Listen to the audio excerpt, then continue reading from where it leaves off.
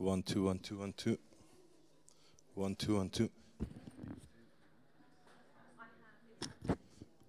1 2 testing 1 2 1 2 testing 1 2 1 2 1 2 testing 1 2 1 2 1 2 1 2 1 2 1 2 testing 1 2 1 2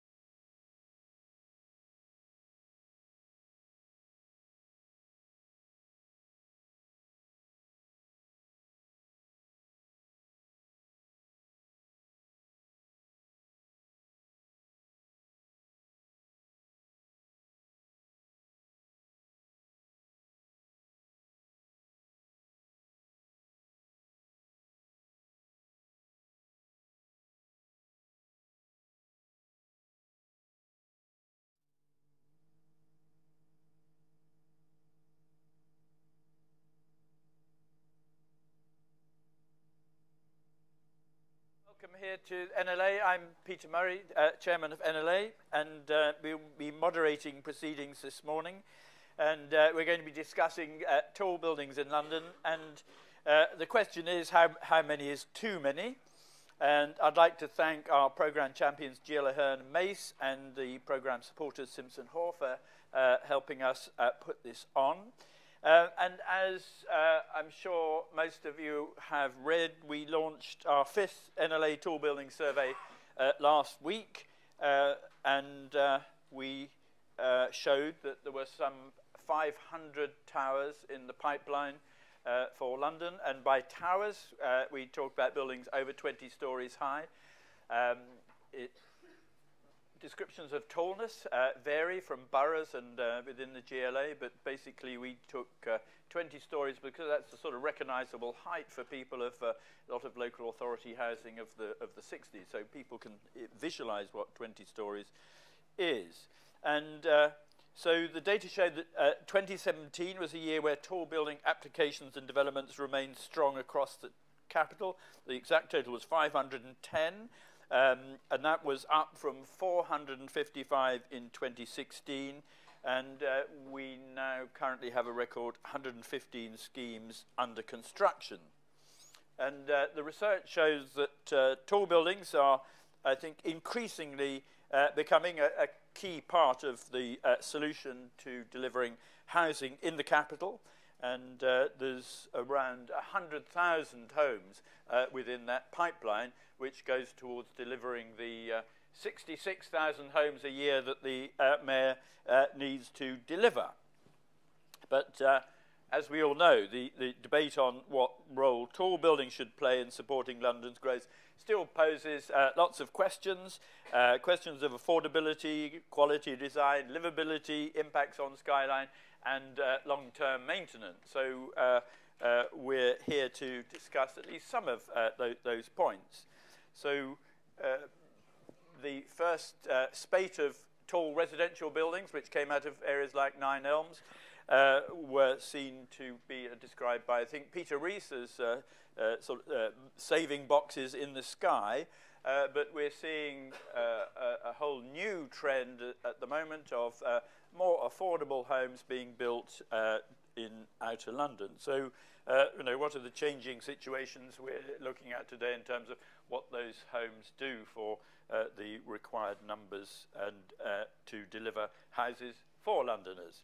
So, we've got 4 speakers who are going to present, I think, rather different views about tall buildings. And when they've made their presentation, we will then have a discussion and give you a chance to ask some questions of our panellists.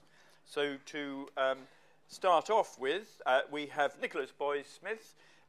He's founding director of the very influential Create Streets, and from the title of his organisation, you can imagine what he thinks about tall buildings. So, Nick, over to you.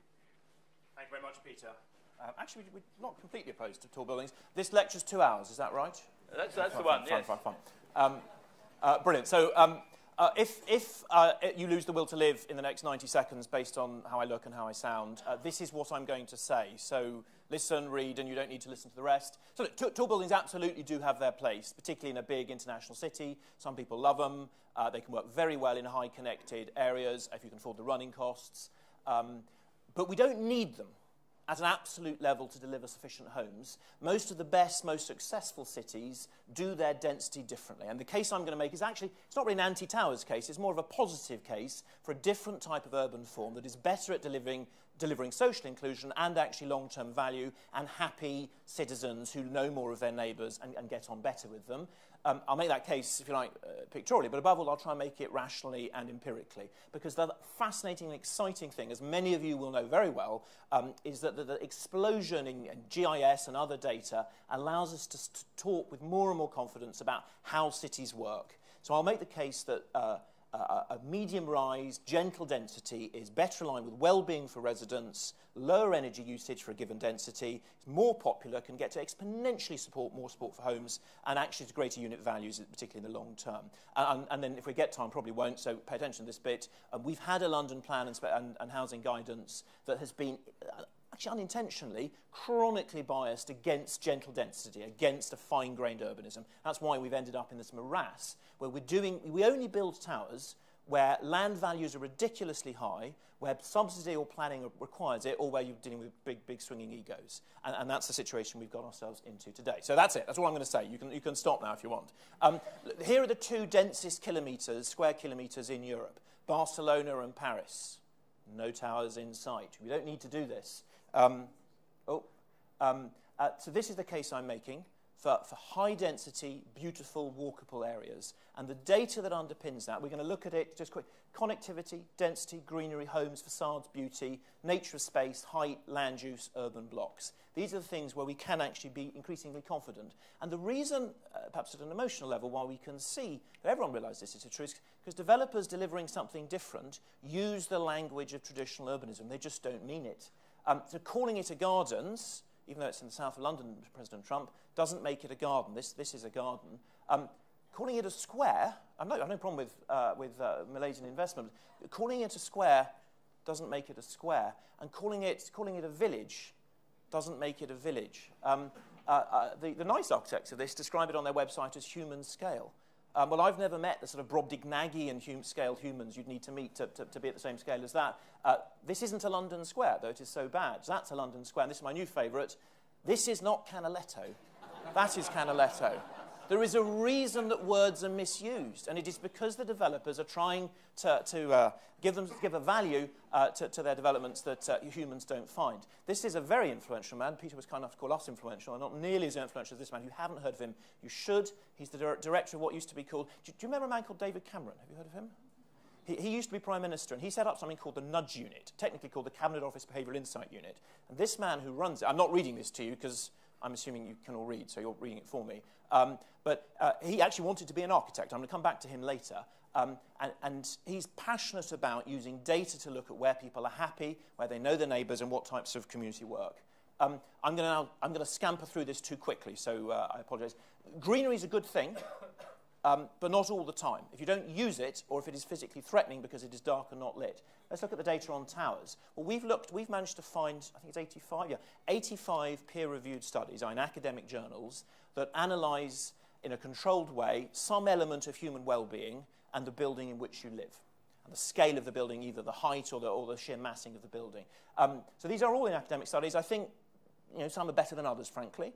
The best available academic review, which was done in 2005 by Professor Robert Gibbert in Canada, he concluded, literature suggests high-rises are less satisfactory than other housing forms for most people, not optimal for children, social relations are more impersonal, helping behaviours are less than in other housing forms, crime and fear of crime are greater. That's less frequently true these days, and that may independently account for some suicides. But of the 85 studies we've found looking at these types of issue, trying to look at comparable community groups, we find that just under 80% do associate, I'm not saying cause, but I am saying associate, lower levels of well-being with living in small units in very big buildings, or at any rate in units in very big buildings.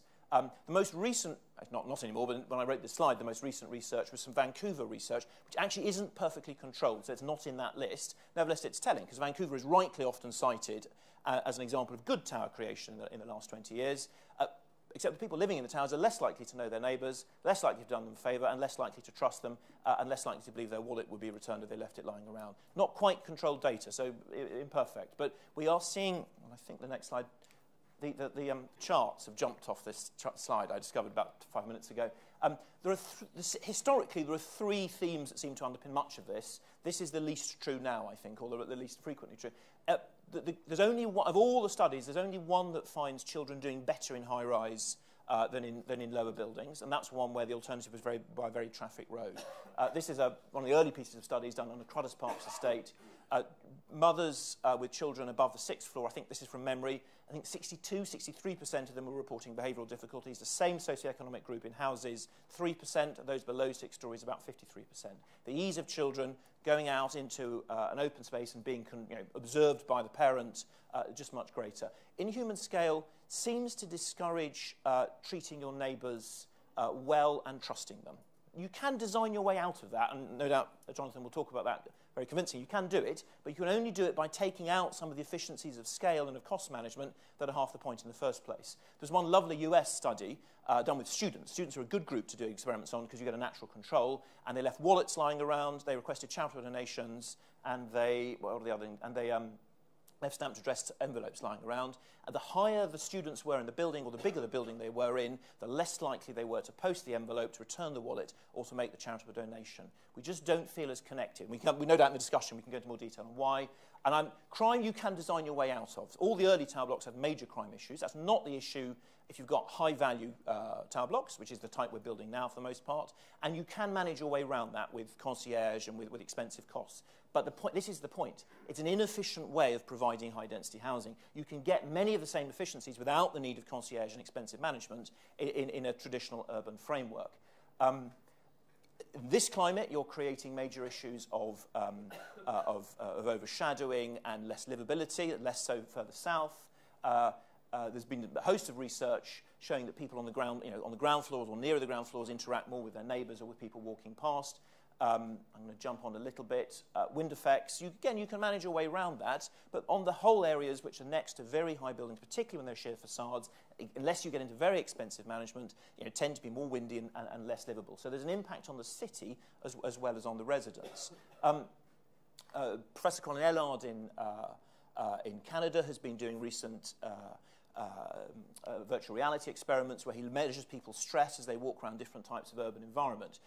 Areas obviously with high traffic, but also with high buildings and with sheer facades are provably correlated with higher levels of stress. Areas like this with much lower levels of stress. I think we should be building density and human scale and beauty where people don't go around stressed and overpowered by their environments. And if we build that in a conventional block structure like here, this is some work we were doing, you get lower crime and you get slower traffic because you're getting the tight turn. So there's a different way of providing density. Jump over that. And what the building looks like really, really matters. It isn't just that the urbanist is right, but for those of you who are architects, I'm imagining a couple in the room, what you do is incredibly important. Here's a beautiful study done by a man some of you will know, I'm sure Peter does, Charles Montgomery, Happy City. Volunteers posed as students pretended to be lost tourists in front of these two buildings. Students are good people to do experiments with because they're cheap. These are in the same parts of, I think, I forget if it's Vancouver or Seattle. 10% of passers-by offered to help the lost tourists in front of this building, and 2%, just over 2%, in front of that building. And similar multiples offered to lend them their mobile phone or to take them to the nearest the metro stop. Here's this is not about towers per se, but it is about the importance of the city form. Buildings that are more, this is eye tracking technology. Have any of you come across iScan? We're about to do some work on this in London. It measures what you look at for the first 30 seconds that you look at an image. And this is done, I forget on how many hundred people looking. But the more elevated a facade is, the more there is for you to look at. So the red dots are what you look at the most, then the yellow, then the blue, down to nothing. And when you have a blank facade, there's nothing to look at. Your brain doesn't engage with it. And this is why when you get out, and I'm not going to talk about the design disconnect today, but once you get outside the professional bubble of people who are interested in a new building because it's new, human beings outside that respond very differently to buildings that have a more articulated facade. Here's another example. This is what people actually look at. When you've got a blank facade, you just don't look at it. I'm going to jump over that one. This is the first piece of research done some years ago now on beauty in the environment. People were asked to report where they felt good, where they felt not good, again done on students. And 63% of how people responded to the built form was a function of where they were, not who they were. And then this really, again, links through to mental well-being. There have been a range of studies in the US. I'll cite just one from the UK. Some work done by an impressive lady at the University of Warwick found that the areas where people uploaded the most photos and felt that the photos were best commenting on were well correlated with areas of lower mental stress and higher mental well-being.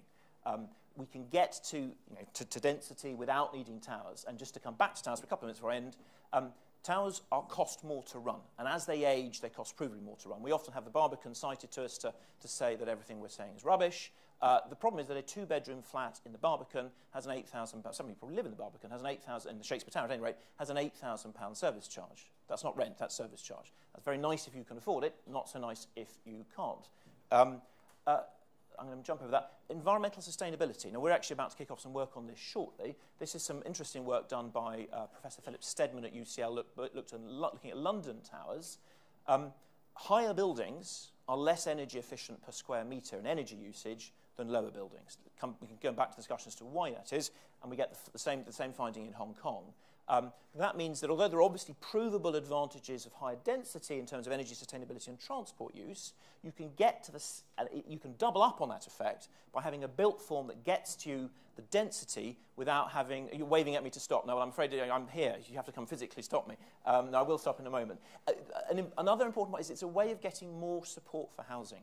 So there's been we're about to publish a book looking partly at why people are NIMBYs. There's been a range of studies. About 50%, it's one of the top 2 factors as to why people oppose new housing. It tends to be they just don't look like what it looks like. We've done several studies and done visual preference surveys ourselves where how high it is then becomes a function that you can get about 70, 80, 85% support in London up to about 6, 7 stories, and then it just collapses. So it's not the way to get public support for housing. This is a survey we did, a visual preference survey for a community group we're working with in Peckham, literally a few weeks ago. We asked them to grade how much they wanted to see buildings on a scale of 0 to 5. 0 is no, 5 is yes. Look at the support for highly articulated medium-rise density. It's very, very clear. Same survey, the support for a different type of facade and a different type of urban form. So by going for the very high-density point block approach, even when inserted into a streetscape, we're not making it easy to get public support for delivery. I'm going to jump over that tomorrow's survey. And then people say they actually prefer the medium-rise approach to building London. This is a survey that Maury did.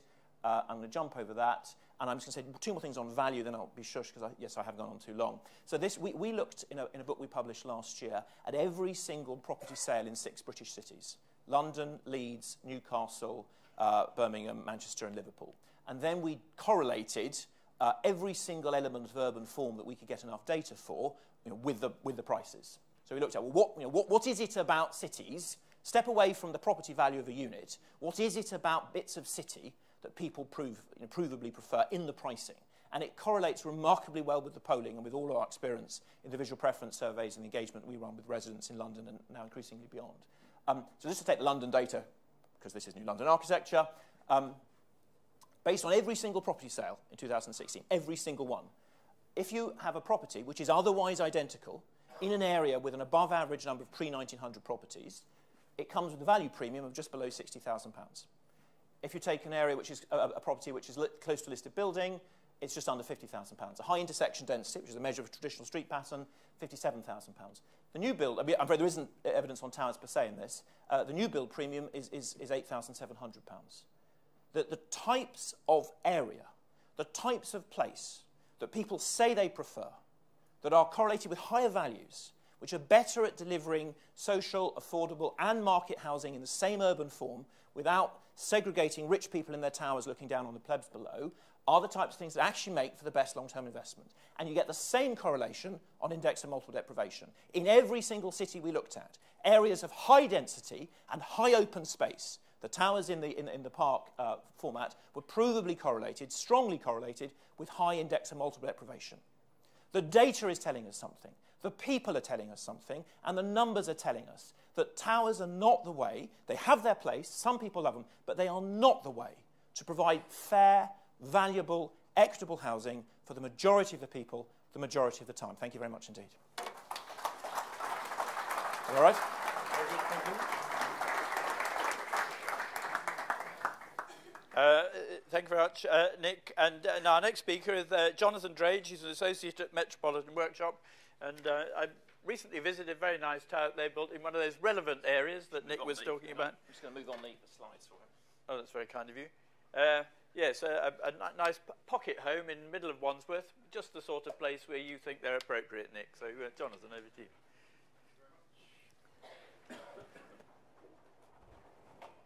Did you have the... It's here.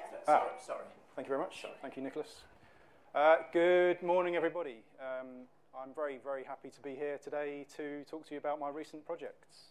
I'm lucky to be working on and designing and building 2 schemes for much needed housing for low-income Londoners. I'd like to tell you about this today. So, there's obviously a lot of taller buildings in the pipeline, particularly Greenwich and Tower Hamlets. I think, I'm personally for tall buildings in the right places if they meet the right criteria, and we have to be very, very careful. I love squares and streets as much as the next person, but I think sometimes there is a requirement and there is a imperative to go higher, and I'm not afraid to do it. So I think there's a prejudice. I think 60-40, I'm right to say, roughly 60-40 in the industry, maybe slightly higher against throughout the general public. So what are the criteria? So I'm going to argue today that if we judge tall buildings against affordability, the quality of the private and public community spaces, and lastly, the most important thing, design quality. These have to be well-designed buildings. If we're going to go high, they've got to be good. So first up, affordability. I'm working for Pocket Living, 2 schemes. Pocket Living, I think, leading the field in delivering low-cost, affordable homes for Londoners. Eligibility criteria. So on the left-hand side, you'll see a scheme in Croydon, which has just broken ground. Very, very excited. This is 21 floors. 73% of these homes for Londoners are affordable. That is quite staggering. I think it's great. So we've got 153 homes. 112 of these are for eligible Londoners, city makers, nurses, firemen, anyone that qualifies, and they're selling like hotcakes. There's so much demand. On the right-hand side, this is just finishing on site. It's due to finish in 4 weeks. This is Mapleton Crescent in Wandsworth, just south of Southside Shopping Centre, if anybody knows Wandsworth at all, Wandsworth Town Centre. Broadly similar in terms of materiality, a bluey-grey glazed tile with GRC on Addiscombe, and a lovely, lovely, lovely bespoke green terracotta tile on Mapleton, more later. So it's a triangular site, you get a triangular building. There is a core to the north.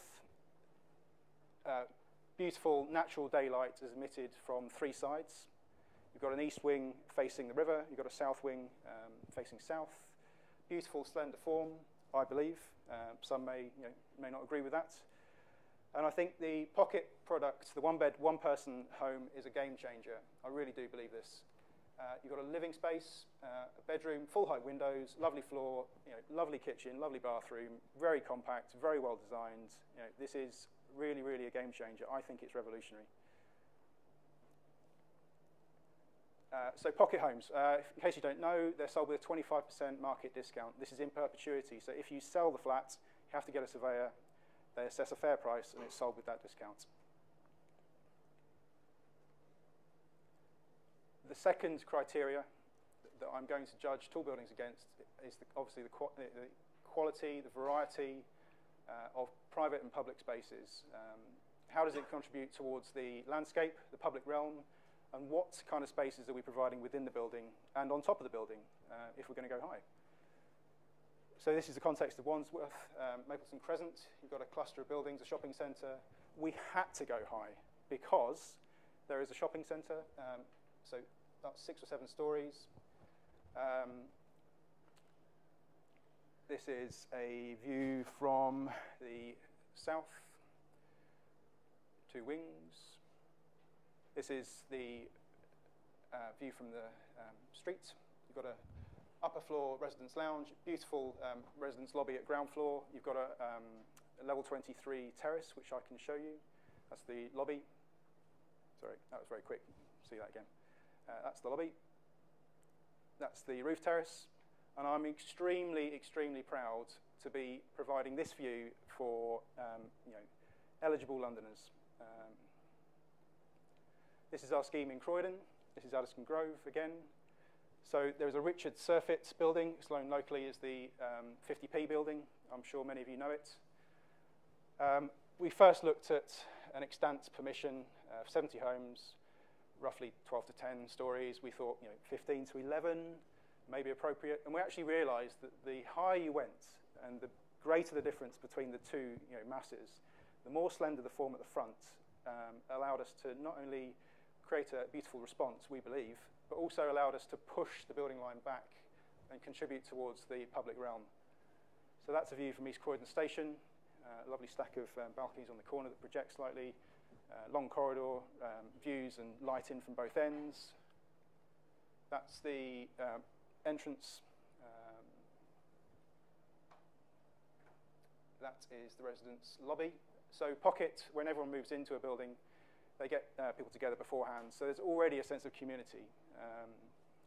I really enjoy working for them. This is Addiston Grove, 9th floor. There's a community garden. This is the tower elements. Lots of kind of raking, piers that dance around. This is Addiston Grove, the level 20. We call it the Nordic garden.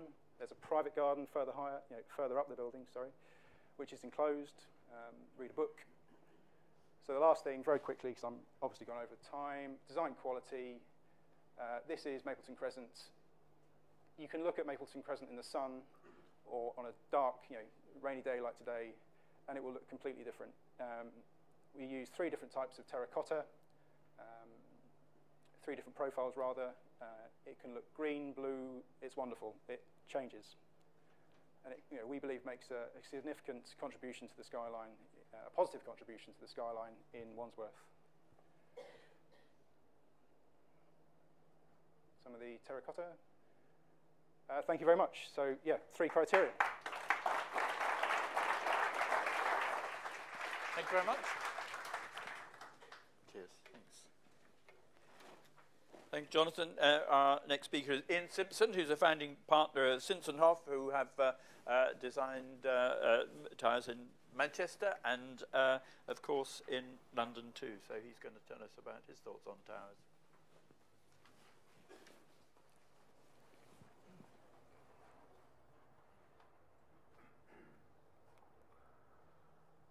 Hi, my name's Ian Simpson. I'm a co-founding partner in Simpson Huff. I'm going to be less than 5 minutes, you'll be glad to know, which was what our brief was. Cities are the drivers of our economic development. We in London have a growing city population, and one option for a sustainable urban future is to build upwards. London, I believe, will benefit from the 500 or so tall buildings that are currently planned, as 90% of these are for residential. And they will provide in excess, as Peter said, of 100,000 new homes. It's just a pity that there aren't 1,500 tall buildings being proposed, as that actually might really help with London's needs for 66,000 new homes a year, bearing in mind how long it takes to get planning for a tall building. However, numbers aside, tall buildings impact on a city's skyline, and it is essential that they contribute positively. Design quality is fundamental to that perception. Good design, in my view, starts with a form derived from a response to programme, context and place. It is important to achieve as elegant a profile as possible. A beautiful building that reflects and refracts the sky and the streets, constantly changing in response to light, time and season. The materiality in the facade should reinforce what is often a singular form and, in my mind, absorb the expression of the individual home and create a whole greater than the sum of its parts. I'm not advocating tall buildings at the expense of traditional streets, mid-rise buildings and the city grain. I love all those aspects and include them in our work. I just see tall buildings as complementary, one of a number of typologies for consideration to try and meet the housing needs of the capital. When a tall building is proposed, it should touch the ground lightly, maximising the opportunity for public realm and creating a real sense of place. The top of the building is often the culmination of that singular form. What happens between should be inspiring and not just formulaic. The building envelope and its materiality should heighten the quality of life and experience for the residents, flooding the homes with natural light, providing views and aspect, This has been our ambition with One Blackfriars, a residential tower, hotel, and public space located on the southern bridgehead of Blackfriars Bridge. People do enjoy living in tall buildings. I live at the top of a tall building, and it is light, secure, and with an ever-changing prospect. It's a sanctuary and an oasis. It's safe, and it's in a busy, buzzing metropolitan centre, such as one of our urban centres, London or Manchester. In London, however, we do have the opportunity to explore architectural language and material choice, as sales values are able to sustain real investments in our buildings and our public spaces. Unfortunately, however, more often than not, the political, the planning, the development process results in mediocre architectural responses. And inevitably, the refuge for such compromise solutions is generally the cluster, the collective grouping of often quite similar, polite, modernist neighbours around transport nodes or gateways. It's easy, so that's obviously supported by many London boroughs as a solution for dealing with tall buildings. However, I believe well-designed singular tall buildings have the opportunity to reinforce a city's skyline and be a beautiful addition. All too often, however, that opportunity is missed. High-quality, mixed-use, super tall buildings could really offer a fantastic socially sustainable future. Effective interaction can occur where those buildings' uses interface, such as restaurants, bars, viewing galleries, parks, retail, all embedded in what some people might call a vertical street. You do need a building of about 500 to 600 metres high to achieve that.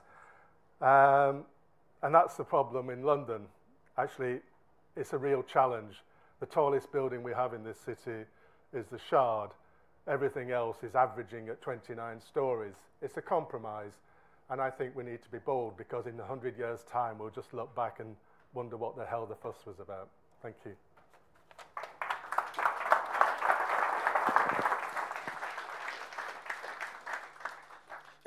Thank you very much, Ian. And now our last speaker is Barbara Weiss. She's co-founder of the Skyline campaign, which she founded about the same time as our first survey into tall buildings. So I look forward to hearing what you have to say about the latest research. Thanks very much. Good morning. The question we were asked is, are towers responding to the right needs of a growing city? And my answer is clearly no. I think in particular I'm going to be addressing towers in London. And my belief is that every city has its own DNA. So while there are cities around the world where towers can exist in a very positive way, London's DNA is completely different. Here I have a slide of rabbits in Australia. Towers, in actual fact, are a non-indigenous species in London. And this is what happened to Australia. And we're beginning to go that way with 500 towers. So what is London's DNA? In my mind, it's much more like this, which are beautiful streets and squares and places we love, and where our memories are attached to a particular identity. London has its own particular identity, and anybody seeing these slides would know immediately where they are in the world. So why do we find towers a problem? There are lots of reasons, and there are lots of threats. So in particular, the threat to our heritage assets. And there are far too many examples of this kind of slide where architects and planners didn't foresee the consequences of allowing a tall building. Here's another one with the Shard sprouting out of the Tower of London. Other problems is overdevelopment. This is a building that most people knew, that they sort of were aware of it, but looking at it, you can see how proud and elegant and minimalist the shape of the Shell Tower was sitting right next to the South Bank, and a very nice composition, horizontal and vertical. And this is what it's become now. It's a real tragedy, I think. It's being swamped and buried in very mediocre residential towers. This is another threat, which has been mentioned by several speakers, which is very poor quality architecture.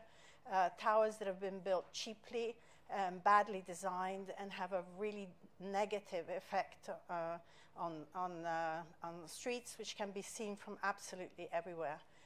And this is another example of something wrong. It's obviously a building in the wrong location. There are far too many examples of this happening. We have a nice residential street where people can enjoy coming home to their little houses in the center of London.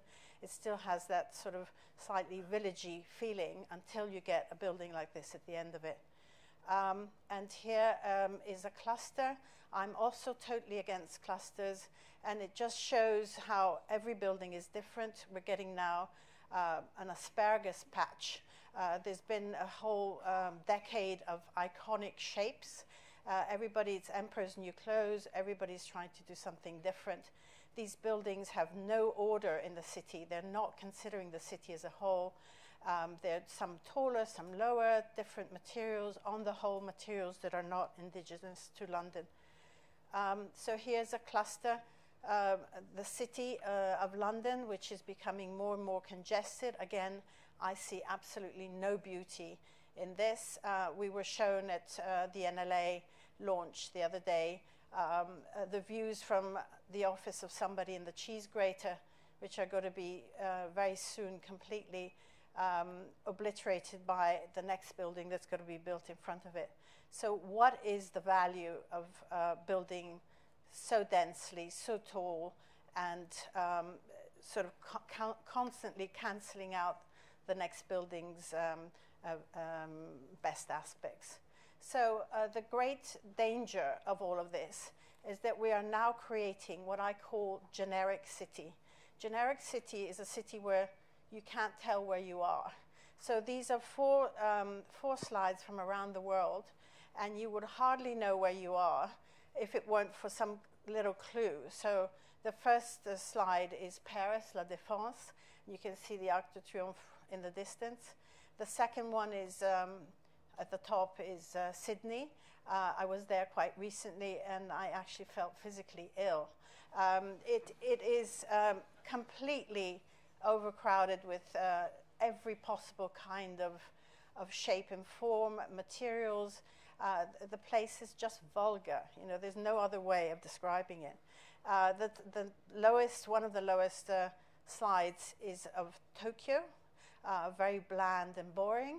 And finally, we get the view that I have to look at every day from my office, and that's the Albert Embankment that's becoming more and more taken over by very mediocre towers that look as if they've been sitting in somebody's drawer for years and were just pulled out because nobody could be bothered to think what to do better. So I must have been one of the few people in the room last week to think that the news of 50 more towers was actually good news for me and not such good news for the rest of the people in the room. I do feel that the tide has turned, and these points below are some of the headwinds that tower building is facing. Uncertainty, people are realizing that construction costs are going through the roof, particularly the market. There's a glut of unsold luxury flats, and I'm delighted that Pocket Living are building flats, affordable flats for key workers. That's great. It's a good model. But the majority of flats are not contributing to the housing crisis. It's a very simplistic and dishonest way of portraying what these towers are doing. The mayor, Sadiq Khan, who started out very well, is falling into the same trap as Boris Johnson. It's a numbers game. It's become a numbers game, but it doesn't in any way reflect the reality of the housing crisis. People are also realizing that towers take longer to build. The mayor is asking for more and more affordable housing, quite rightly. The boroughs are also waking up to the fact that they don't really want a lot of these really ugly buildings, badly designed and badly positioned. And then there's, I'm glad to say, quite a lot of resident opposition. So future problems, this slide is a bit exaggerated, but towers will need a lot of maintenance, and maintenance, as we were hearing earlier, is very expensive. And most people who buy these little flats are not aware of the fact that very soon they're going to have to be forking out huge amounts of money because the cladding will need redoing, the lifts will need redoing, because there are all kinds of reasons why towers are going to end up costing a fortune. And so they could well be abandoned, and we could end up with a lot of slums which are very tall. So finally, there was a question to me, do other cities build, design, plan better for tall buildings? I'm half American. I've lived in New York for 5 years. I love New York. I think New York is a fantastic city of towers, and they've done it way better than any other city. And in this slide, you can see two magnificent masonry, solid, well-designed buildings. But obviously, New York has also got its problems now with its planning system. And I would say that the interloper between the two beautiful towers is a real pity and should never have been allowed. Thanks very much.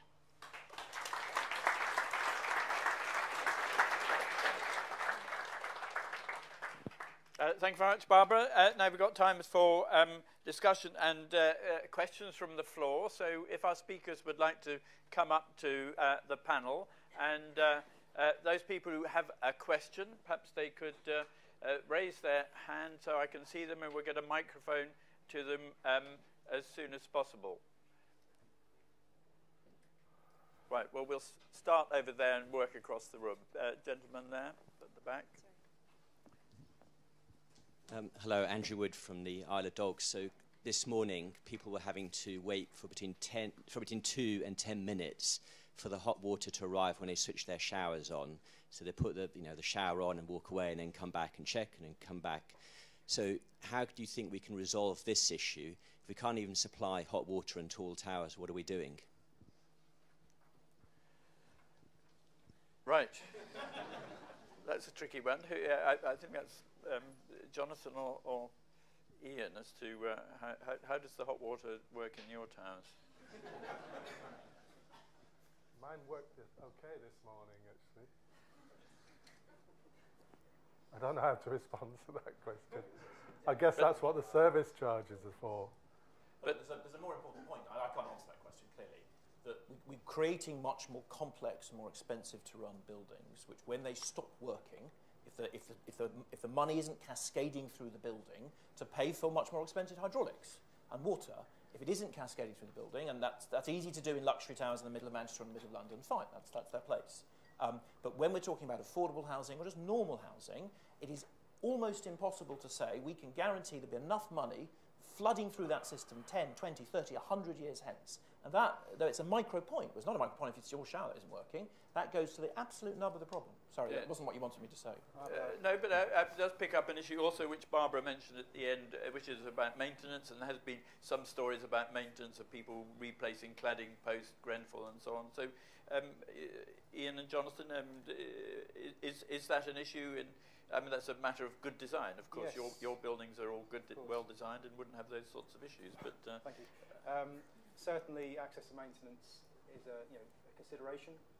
We believe it's integrated effectively on both of our buildings. To answer the gentleman's question, Mapleton Crescent is 27 floors high. We have very simple risers through the building. It also happens to be the tallest off-site steel-framed modular tower in Europe, which is really, really simple. It works very well. Plenty of hot water, I think, hopefully. I just think it's a nonsense to think that terraced housing doesn't have its own maintenance issues with the roof and the gutters. I mean, the simple fact is every time you plug into a drain, With a tower, you've got maybe 200 apartments actually doing that in one position on one site. Suburbia extends massively over a wide area. So I don't think you can. I mean, we know what statistics mean. I just think it's an absolute nonsense in terms of trying to pretend that everything bad is associated with tall buildings. They have their problems just as someone living in a Georgian mansion or Kensington or wherever they might live have issues to do with maintenance. It's just part of living it life. Thanks. I think it's interesting that Ian also mentioned, and everybody talks about towers is now mentioning it, that the majority are very poor quality and badly designed, and they've been allowed to be built by previous mayor, and I think they're going to be built for quite a number of years. So we're having really this onslaught of bad buildings which are hugely visible. And I think they're being sold to people as these luxury flats. They were really being built to flog. I spent this weekend walking around Nine Elms. It's really depressing to see, very cheap materials. I think people are just being conned. And that should stop. I didn't have a slide today of what should be done to stop this, but certainly we need a huge extra scrutiny before these buildings are allowed and go through planning and to go through the next stages. I think they have to be. Thanks. We have a question here. Peter Everston, London Forum of Amenity and Civic Societies. The alternative to the tall buildings are the magnificent terraces and mansion blocks that we have in central West London. But they were built when we had all the land to do exactly what we wanted with. How do we assemble land enough to do more of that when what the developers are doing is just obtaining a postage stamp piece of land and maximising the profit on it?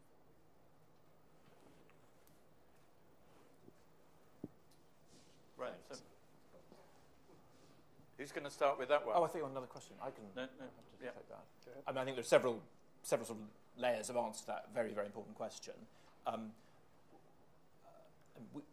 I didn't get to this, but we do have a very strange planning system in historic and comparative terms. So you say we built West London when we had all the land in the world. Actually, the reason we built West London was because the planning system changed. We just didn't call it that at the time. So under the Elizabethan system and then early Jacobeans, you weren't allowed to build beyond a mile of the City of London without paying a huge fine. They then flipped that round post the Great Fire in 1667, changed the way of planning, as we now call it in building regs, and allowed you to build as long as you built to a certain set format. And they regulated what you could build, and then off you could go. So we need ultimately to get back to a system where we pre-approve certain types of densification and turn large swathes of London, and then I'm a fan of green fingers rather than green belts. Following some of the transit out of London, allow beautiful, dense, walkable, medium rise, or low to medium rise, with a bit of high rise, because there is a place for it, I absolutely agree, to extend out. So that ultimately is the answer. Under the current system, and this is why actually I don't blame at one level the developers or the architects who are building these monstrosities, lovely monstrosities in some cases, because they're responding to the stimuli they're given. But under the current system, I think the best hope in the short to the medium term is to extend in a populist way permitted development so that existing streets can be uplifted with density.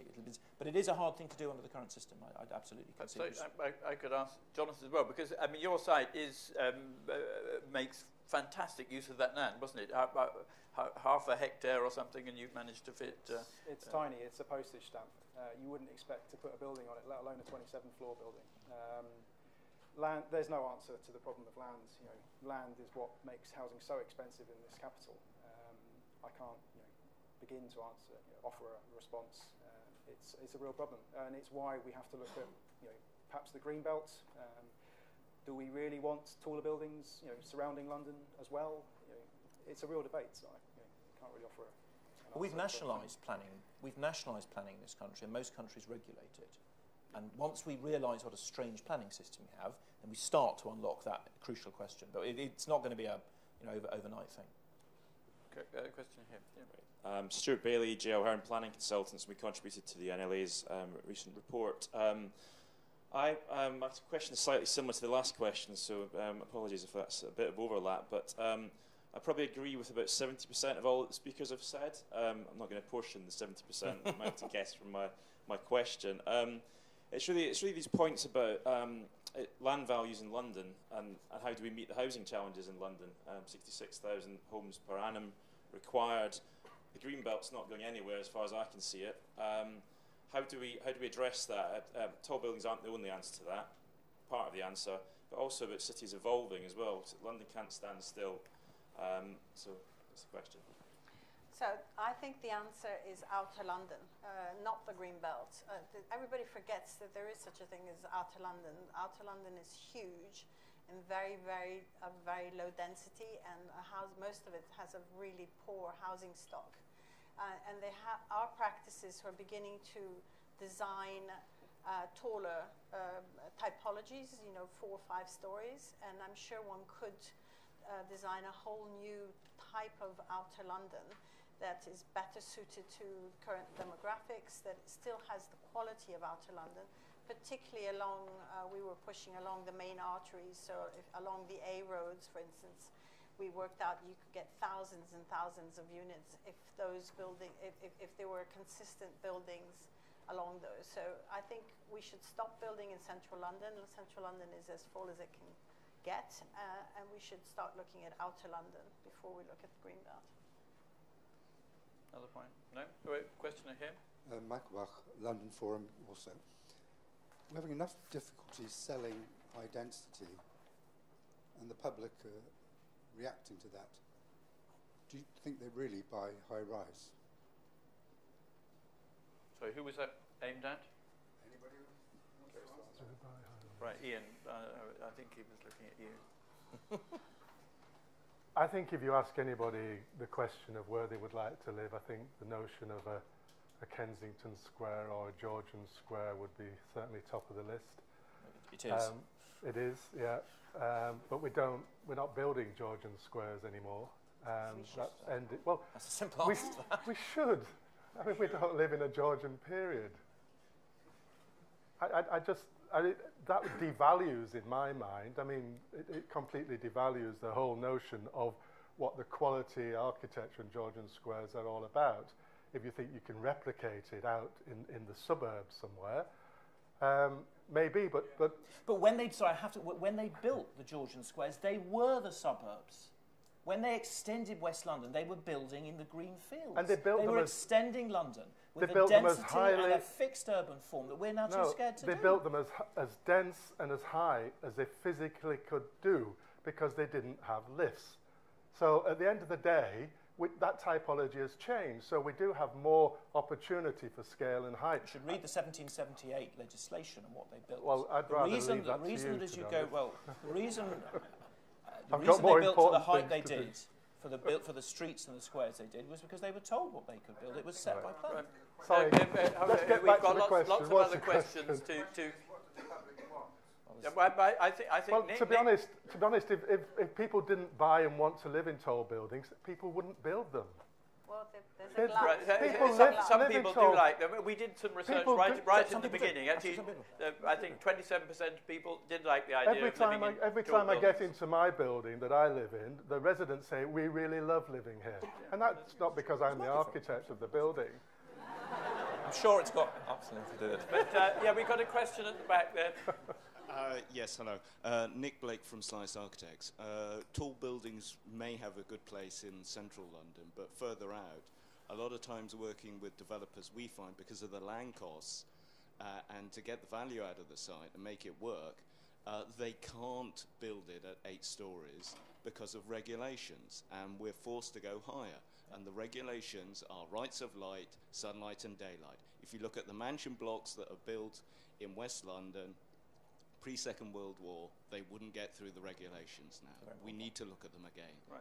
So, Nick, do you think we should look at regulation and guidance? Crucially important point, and I ran slightly over time, so I didn't quite get to that one. But and this is this goes absolutely to the heart of it, which is unintentionally, because if you look at the strategic statements in the last London plan, or the current one, or in some of the previous SPGs, they're very clear that they were in favour, actually, of mid-rise with towers having their place. But then when you look at the detail of, and I'm sorry we have, the BRE guidance of quite a lot of the level 2 guidance that the London plan locked onto, it essentially unintentionally bans gentle density, medium rise, finely grained. I was in Venice just 10 days ago. I don't think apart possibly from St Mark's Square, I don't think I was in a single urban space that would meet modern requirements. It is ridiculous to be banning the type of property and the type of urban form that people provably prefer.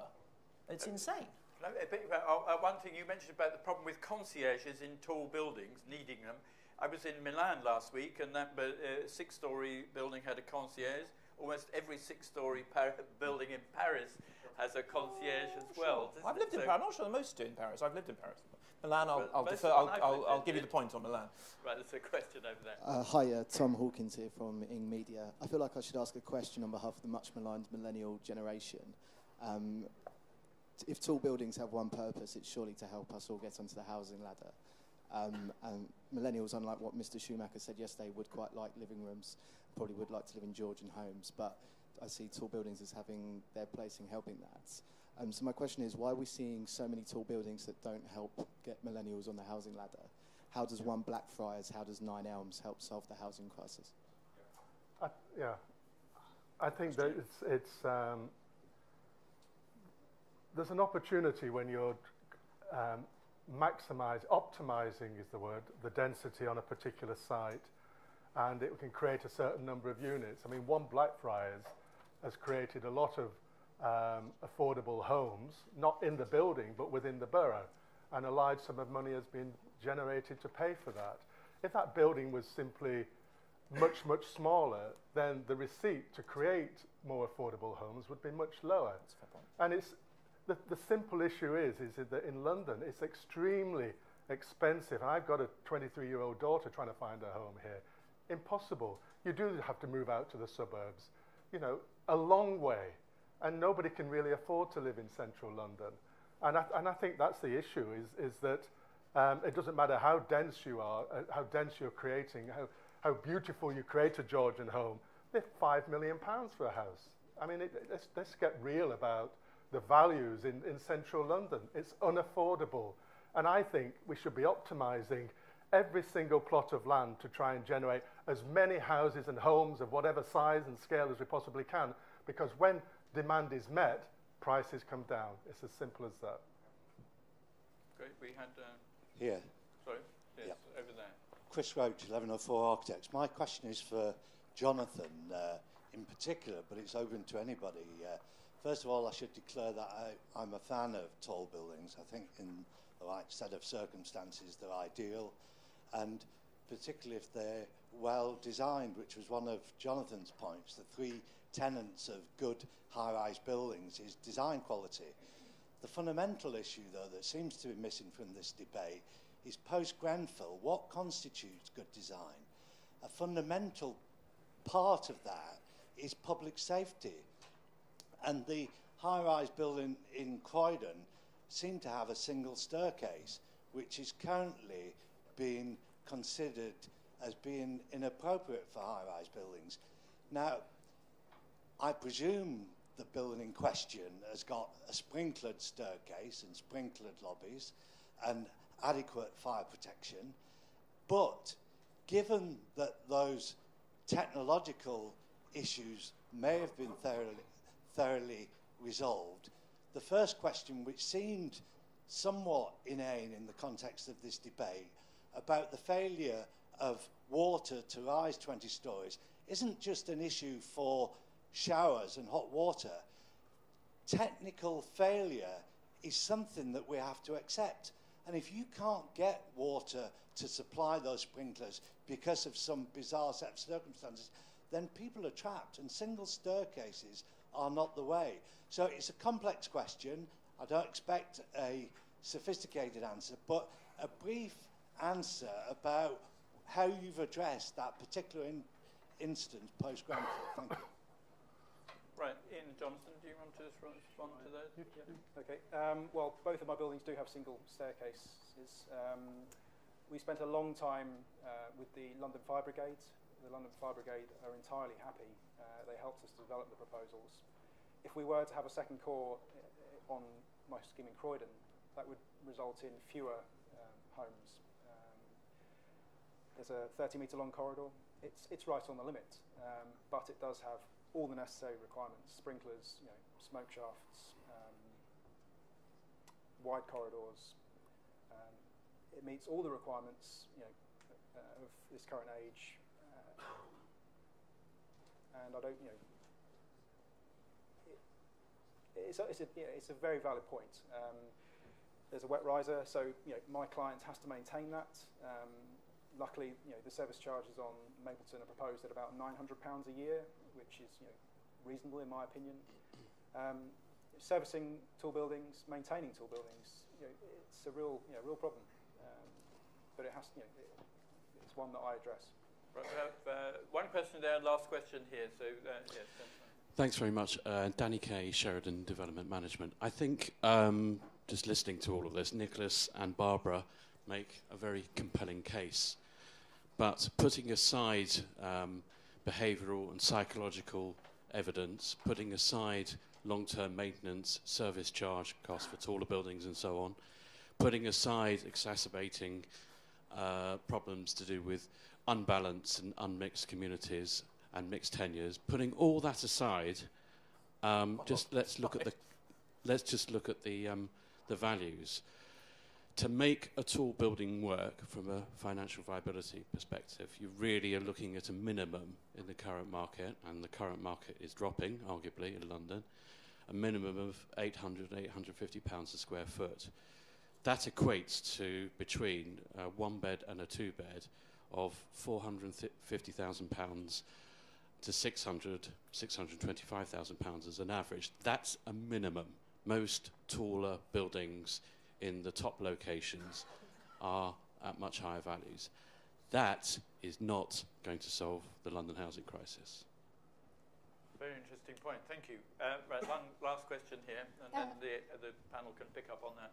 So my name is Iona Strelitz, and I led the consultation with Londoners over then LPAC's last attempt to deal with this issue before the GLA was formed. And there was a very different landscape. There were very few and much more distributed tall buildings that we did our consultation around. And we found from that study that people who were living in tall buildings liked living there, and that people who looked at tall buildings liked looking at them. But we now have a very different scenario with many more extremes of building form. And so my question is to Ian. How do you justify the argument that people like living in tall buildings against an equivalent argument that people who airlift their Lamborghinis into Kensington for the summer season like racing them along Knightsbridge? Simply because the minority who like doing things that they can afford to do isn't an adequate argument for the community who live in a city to endorse those preferences. Yeah. Obviously, I'm privileged to be working in other cities that don't have those sorts of sales values or construction values in which we're building thousands of homes in tall buildings, because it's an effective way of creating a high-density city core. And that is a lot to do with value of land. And the people who choose to live in those homes are not wealthy people. You can buy an apartment for less than £200,000. Find me one in London and I'll have it off you, because there isn't one. And every other city outside the capital is struggling in terms of investment, in terms of jobs, and they are there looking to embrace change. So if London's got a housing problem, then why don't we try and just cast the net a little bit further far and ensure that jobs and departments of industry and all those other things are actually located out of this city centre, so that other cities can benefit, and the millions and millions of people that live out there and the homes that they can live in are all affordable, because London doesn't care really about its population. It's on a downward trend at the moment in terms of its perception inside the city. It has this ennui approach to life. We are London, we are successful, and we've lived in that time, and now it's changing, and nobody can live in the city centre again. But people do enjoy living in tall buildings, and I'm not saying people wouldn't enjoy living in a house in Kensington, which they would, as would anybody at Georgian Terrace. I was in one yesterday, not mine, I might add. But I do think that we need to spread the net wider. And you talk about the suburbs. I mean, when HS2 comes, Birmingham will be 45 minutes away. So I think we need to think more proactively about worrying about density in the capital. And actually, now that the values are starting to fall and values are starting to rise in other cities, you know, they're starting to get a bit more of an equilibrium about it. But it's still much more affordable anywhere else other than the centre of London.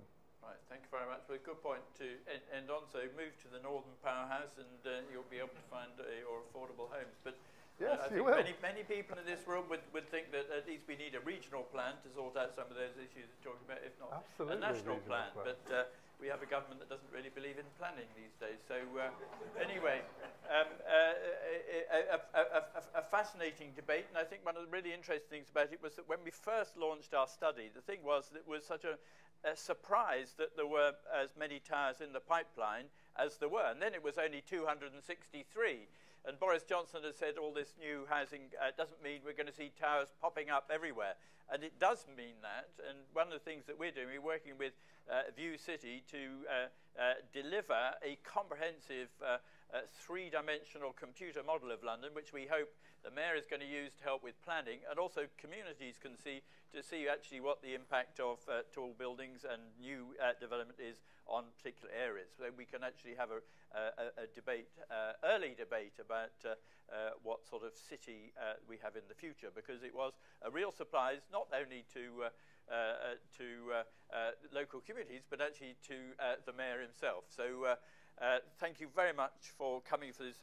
Really important to debate these issues in the way we have. So thank you very much for coming, and thank you all for being here.